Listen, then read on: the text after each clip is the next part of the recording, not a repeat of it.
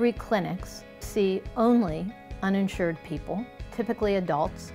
The care that they provide is free, thus the name Free Clinic. People that come to free clinics are often people with very few means, that are very hardworking individuals. I think there's a myth out there that the patients that come to safety net clinics are ne'er-do-wells who sit home on welfare and don't have any motivation. And in truth, most of the patients that come here have multiple jobs and are trying to scrape by, but work for employers that either can't afford to offer them health insurance or they can't afford to purchase it themselves. Sentara Healthcare is an amazing partner to the safety net organizations in the community. We really couldn't function without the help of the health systems. Several of the ways that the Sentara Health Foundation and Sentara provide that community benefit as part of the health safety net are, first, the grants that the Sentara Health Foundation makes to our area's community health centers and free clinics.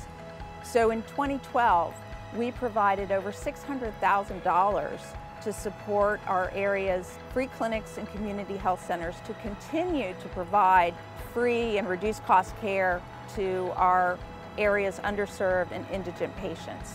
Community health centers, on the other hand, are all full-time medical practices. Hampton Roads Community Health Center has 4 locations, 1 in Portsmouth and 3 in Norfolk. But it was through the Sentara Foundation that they really extended themselves in providing for us much needed funds so that we could sustain ourselves because of the rapid growth that we saw with the uninsured population at our Norfolk site. There is going to be a significant need for the healthcare safety net long into the future.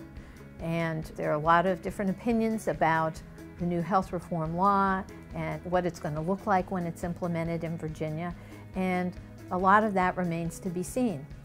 But I think the important thing to remember is that if it unfolds in such a way that the maximum number of people in Virginia can get coverage from it, we're still going to have hundreds of thousands of Virginians who are uninsured and need help from the healthcare safety net.